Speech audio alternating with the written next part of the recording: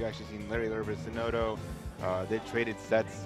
So Zinoto having no issue fighting Fox, also a longtime training partner with Michigan's K-Sev, who doesn't play necessarily as much, but he's well versed in the Fox matchup. Yeah, K-Sev more of a family man now, even though like not necessarily have a family, just working on focusing on his job and such. It's one of the hosts of this great event right here that you're able to watch. Oh yeah, so shout outs to him. Shout outs to Mikkel in the camera too. I love that guy. So this is such a huge event. SNooFL looking maybe a little overwhelmed, or just like looking, probably making his game plan right now of how he's going to handle this. Like I said, he had a very last hit game 3 situation with MVD at Midwest Mayhem 5, which is quite some time ago. But also he's got a long time set win on JJ Rockets, like an old school one, opting for the green Fox color on the Lilac Cruise pick right here. All right, very interesting stage to start on. Not something you see too often. And now I spoke earlier about Bale, Vortex, and Vortex characters in general. You'll see them in different fighting games, and including Smash. Fox is definitely one of those Vortex characters. If he's able to put Diddy into that Vortex, that Fox Vortex, it will pay dividends to him. And this is what I love about seeing SNooFL play every Wednesday at Ignition. Is his ledge pressure is one of his greatest strengths. And also his ability to come back from a loss and a little bit stronger next time in the matchup. So let's see how he applies that here with a little bit of a percent lead, but Zinoto applying the pressure and getting the reactions. Right. And as you see, this is winners round 2. It'll say winners round 3 on Smash GG, but the winner of this will go on to play against Cells to make it out. Winner side, top 32. And so we got some crazy stack talent right here in pools. And it's a very scary situation, but gets back on the ledge. But Zinoto is still applying that ledge trap situation, looking a lot like Zero. And like we said, this matchup starting on Lilat right here, Zero and Larry Lurr famously start on Lilat every time they play. Right, that could have been an up smash punish right there, but I definitely giving shouts to SNooFL. Going for a dash attack, a more safer option. You don't want to give up the lead right now. Almost taking the first stock on Zinoto with that back air. Right, very close match. Oh, he got that forward smash, but not quite. And it's very weird to angle your back airs as a pressure tool, but not right there. Taking the first stock on the second seed of the tournament, but this is still a best of 3 set, and Zinoto can retaliate right here, right now. And that's what he's going to be looking to do. Has a banana in hand and stage control. What's he going to go for? And just the patience on this man. Keeping stage control and forcing SNooFL to make an unsafe decision. Well, maybe Larry Lurr knows something about this matchup on this stage right here, because it's working out for SNooFL a little bit, but we can't count Zinoto out, because just like that, down tilt to fair, stage control is immense. Yeah, I was actually expecting a raw back air. The hit on that would have been as strong as the F smash that we just saw out of Zinoto to even this game up. Yeah, both these characters have very unsafe side B habits that you want to avoid as much as you can, because you could lose your stock just like that.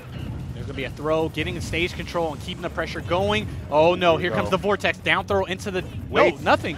No, that was a wait. That was a good wait. He wanted to see if Zinoto pushed the button or just landed unsafe, and he hits that percent. That's a ledge. I thought he took his jump right there. The trump too. No buffering an option, but SNooFL looking so good in this game 1. Definitely playing out of his mind. SNooFL, the young god, we are seeing this right now. Yeah, but Zinoto, again, the second seed for a reason, getting the lead just from that conversion. Banana down tilt, down smash, and now this is an uphill battle for SNooFL. I'm also liking that SNooFL's able to mix up his options to get back on stage, not really dealing with the shenanigans. Oh, no. There's going to be back throw. Stage control. Yeah. A punish right here. Oh, no. Don't get lilated. The tech! Oh my goodness, he's still in this. The rage on SNooFL will work out for him if he's able to get a good down or nair conversion into the up smash. The spiral hitbox will... Catches the landing with that up tilt, the hidden kill move from the Diddy Kong. And then I think SNooFL was just very happy to be alive from that Lilat situation where he didn't think, but I think that the up B hitbox could have true comboed into up air or back here, giving him either a lot of damage or even like a huge stage control. But again, it might have been just in shock that he was still alive. Right. He was more worried about getting his feet planted back on the ground as opposed to going for that. And again, getting the stage control, as you were saying. But again, in those kind of situations, you want to take everything you can get. You want to be on point as you can. SNooFL taking an early lead with that 1% huge laser. So heading to Town City, we're going to have some platforms to work with, some moving platforms on both characters' part. He actually missed the punish right there. Yeah, but I love his patience to know to shield when Zinoto is pushing buttons and he's dead, yeah. And he goes for it. Is he still alive? Yeah, he's fine. No, he is not. A mistake from Zinoto, so it's back to even, only 30 seconds in. The hardcore conditioning from SNooFL right there to force that situation. And he gets the grab. Here we go, looking for the Vortex situation, waiting for Zinoto to push a button, but Zinoto has been fooled too many times in that situation. Right, and we're just seeing the patience come out from both players. SNooFL when he's getting the advantage, and Zinoto got here looking for a monkey flip and gets it, but does not get the most he could get out of that punish regrab situation, challenge with a monkey flip kick. Most of the time, you'll see players trying to mix up their options when they end up getting trumped off the stage. You'll see them rarely go for the ledge unless they're really mix-up heavy. And both of these players looking very concentrated in this game because SNooFL is one good conversion away from finding a game 3 against Zinoto. He is. He doesn't want to give up this lead. He needs to get back center stage and control center stage. He has the banana dash attack. Late hit dash attack into up air will kill, or down air into up smash. That forward smash would have killed too. Oh, yeah, but Zinoto again with the monkey flip on. He has to start reading those. That's something Zinoto's been doing a lot of. But the back air, it is 1-1. SNooFL putting himself on the board. The young Snoof finding his way to a game 3, and that game 1 wasn't too far off. Neither was that game 2, so we could see an upset on our hands in pools. And again, this matchup is all about the advantage state. We've seen what can happen when when Fox gets the advantage state. Well, we're going to game 3 right here. Wonder what stage we got, but Chicago popping up for their boy, holding their heads up high. They want the SD right there, but we got the Smashville pick, which I think is a great pick for Diddy Kong in his matchup. Some Foxes don't necessarily strive on this stage. Probably one of Fox's weaker stages. Still a strong stage, but Fox strives on like triplats in Time City, I think. Right. He can still work with the platform, and I'm also going to give shout-outs to SNooFL.